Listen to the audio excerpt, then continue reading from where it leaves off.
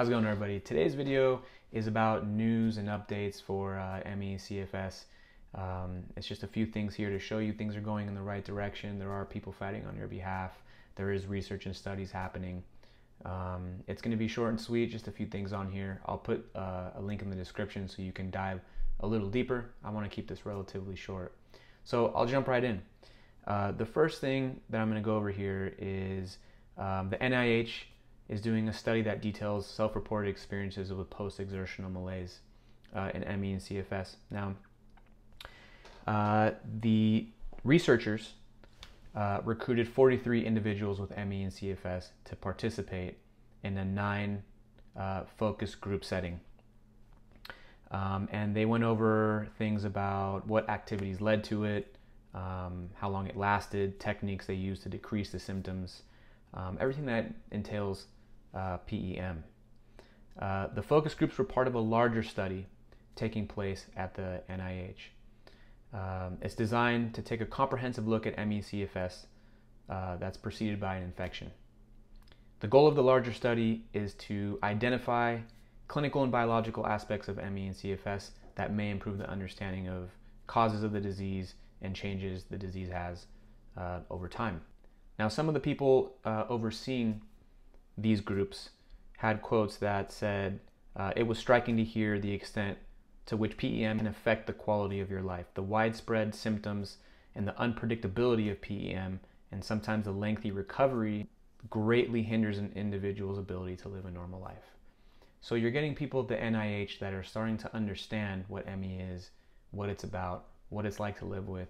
Post-exertional malaise is a big part of ME and CFS. It's a pretty exclusive symptom. It's unique to ME and CFS. So I think it's great that they're taking a look at it. They're seeing how simple tasks can really affect and derail your day or week or longer, as we know. So I think this is very encouraging. It's not a giant breakthrough, but it's very encouraging to be acknowledged in this way.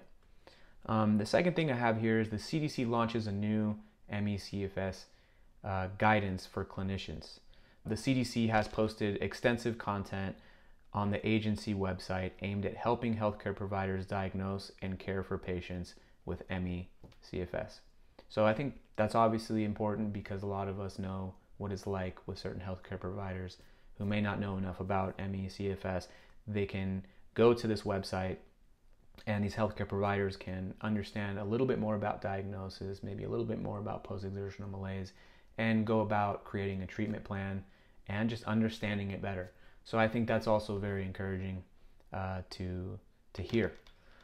Last but not least, the Mayo Clinic removes graded exercise therapy and cognitive behavioral therapy from its webpage. Doesn't seem like a big deal, but we all know how harmful graded exercise therapy can be, and to have the Mayo Clinic acknowledge that by removing that is very important in my opinion.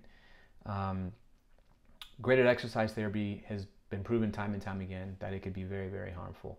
And small little things like this may not seem like a lot, but it may prevent someone out there who's new to ME/CFS from going on a reputable site like Mayo Clinic's website and saying, oh, graded exercise therapy is treatment for ME/CFS, and really hurt themselves short-term and long-term.